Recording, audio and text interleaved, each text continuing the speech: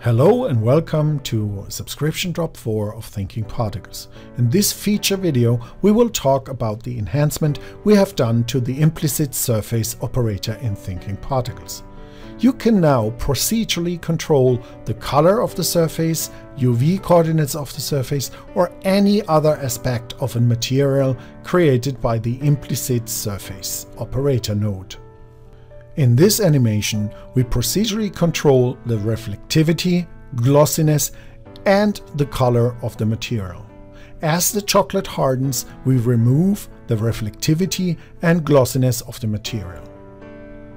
This is a fully procedural approach and totally controlled by the particle effects.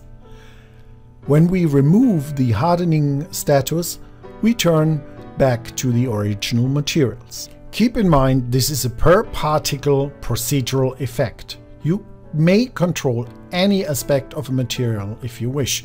Transparency, reflection, self-illumination, any aspect can be procedurally controlled. Now let's have a look how we created this scene. Let me explain a little bit how we can set up and control colors and materials with Thinking Particles. Here you can see a real-time playback of the scene we just saw, and this is a viewport playback including simulation and visualization of the surface, all done in real time in the 3D Studio Max viewport while recording this video. Let's wait a little bit until we reach the frozen state, and then we stop the animation and we'll have a look at the setup.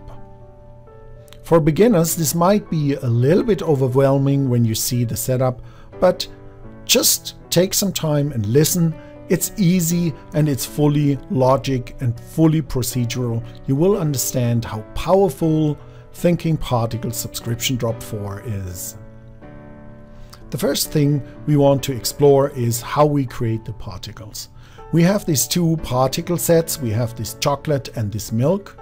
We start everything with the time interval where we say how long do we want to emit a fluid, and we do that with our time interval, and then we emit the particles with our matter waves. Subscription drop 4 offers new functions and features. One new feature in matter waves is the flow option. When you check the flow option, matter waves generates particles in a continuous flow with a continuous rate. That's very good for creating fluid flows. The two time intervals we have here each control the generation of the chocolate particles and the generation of the milk particles. We have data channels we assign there, and in these data channels we assign the color. To store the color per particle, we created these data channels for the particle group, so each particle can store its own color. So we assign the chocolate color when we create chocolate particles, and we assign the milk color when we create milk particles. So in the creation process, we have now everything to go and start our simulation. We assign the color for the chocolate and store that in the data channel, and the same for the milk. We store that in the relevant data channel. So this is pretty the setup for creating the fluid simulation, and we will head for our next dynamic set where we control the hardening effect or the cool down effect of our chocolate. So we assume when the chocolate cools down, it's no longer shiny and has no reflectivity, so we want to control that. We are doing the freezing effect and hardening effect with our freeze operator, and we use a threshold where we just say based on age it cools down, and we want to cool down the particles. And we do that with this egg timer, and we do it in 30 frames. So whenever the cool down is activated, it takes 30 frames to cool down. And then we use the value to value, and we make sure, that's a very important point down here, we make sure our output is always between 0 and 1. And we use these two numbers to drive our hardening, that would be the reflectivity, and our glossiness as well. So we store these two values along with each particle for our reflectivity value and the glossiness value.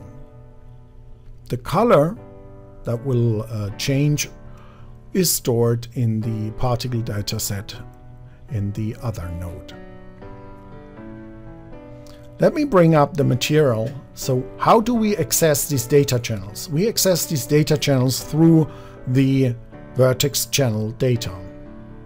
So we use the Vertex color channels, and the ImplicitShape operator supports that. It now stores in the Vertex color channels per vertex.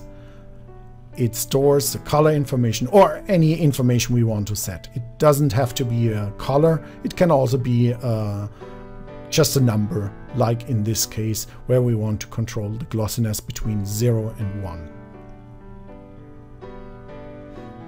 So it's a pretty straightforward and simple setup, and you can access and control your material in a fully procedural way. Right now, all the data is taken off the mesh, off the implicit surface mesh. It stores and interpolates all the color and data information in there. So that is all the magic we need to have a fully procedural material setup. The last part is having a look at how we can control and transfer the data. And in ImplicitShape node, subscription drop 4 comes with a new rollout menu. This new menu, Data to Mapping Channel, allows you to procedurally control every aspect of your surface and material setting. You can decide which data channel is mapped to a material channel.